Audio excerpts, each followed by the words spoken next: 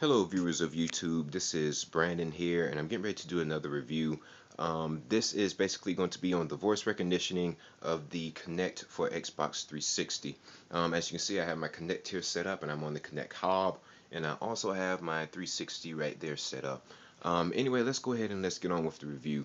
Microsoft has been saying that you have voice recognition for the Xbox Kinect. So right now I'm just going to go ahead and basically show you guys exactly what this thing is. So this is basically how it works. You have to basically say Xbox in order to get your Kinect to work. So here we go. Xbox. Previous. As you can tell, it moved back to the previous menu.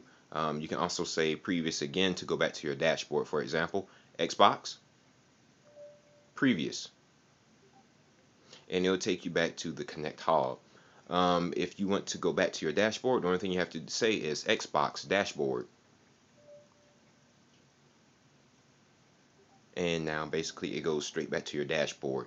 Now also it says that it can recognize your face or your hand just by waving. So if you want to connect, you can do it two ways. You can either say Xbox connect, Xbox connect,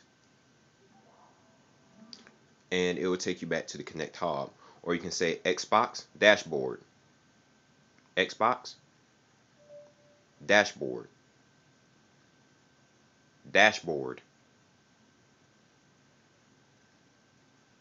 For some reason it just didn't do it. Oh boy, is that a major defect? No, I don't think so, guys. Xbox. Hold on, let me just wave to sign in. That's what it was. I'm sorry, guys. I didn't wave in. It's identifying me right now. Sorry about that. Okay, here we go. Now you just say Xbox, Xbox, dashboard, and it will take you back to your dashboard, as you can tell.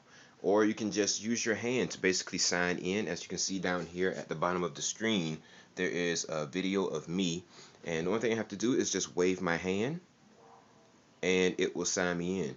You can also select things. You can scroll back by using these arrows right here, and you can just swipe just with the swipe of your hand. You can basically select from your menus.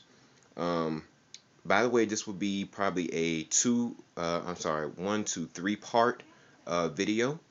And right now I'm going to conclude it, and I'm about to go more in depth with the voice recognition. So thumbs up this video, and basically I'm going to go through some more voice recognition with the Xbox. So thumbs up this video, comment if you have any questions. I'll do my best to answer them. Thanks guys for watching, and stay tuned for the next video.